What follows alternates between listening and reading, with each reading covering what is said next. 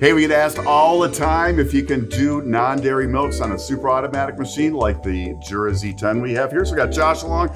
Josh, you brought us something here, one of your favorites. What do we got? Macadamia milk. So let's do a nice latte and see how it turns out.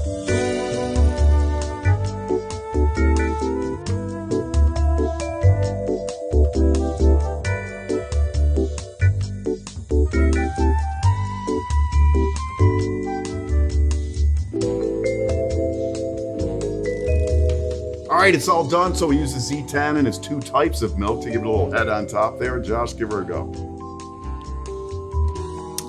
That is really good. Awesome. So it turns out you can use that macadamia milk, no problem, on the Jura Z10.